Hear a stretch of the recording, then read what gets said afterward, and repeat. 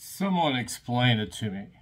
We have a presidential candidate who is convicted of sexual assault, not to mention fraud, and people are considering this a viable president.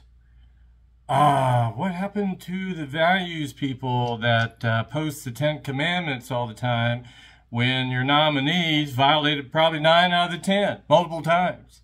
Hello, where is that, Christian?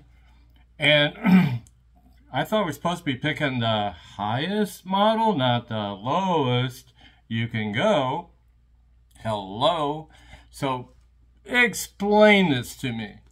Why are Republicans backing a guy who could literally shoot someone on Fifth Avenue, and they'd blame the guy got shot, or say, oh, conspiracy, or he deserved it. Come on, man.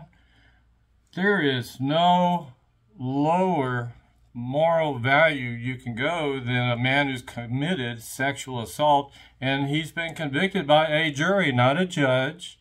Not to mention the fraud. You got 12 New Yorkers agreeing on anything. That's a miracle right there. And they did. So tell me, Republicans, why are you picking this guy? You've got all these other people. They've got their issues, but at least they have some kind of moral values. And not only that, but he loves the dictators that we're supposed to be against, not for, so he can have his peace plan as Ukraine, goes back to Russia, and then they can go take the rest of Europe. Yeah, do what you want, he says. Come on, are you guys on drugs? You're supporting a man that called our dead soldiers suckers and losers. Go talk to retired General John Kelly. That's who he said it to. He confirms it. What's wrong with you? Tell me. Explain this to me. Michael Fetlin, until next time.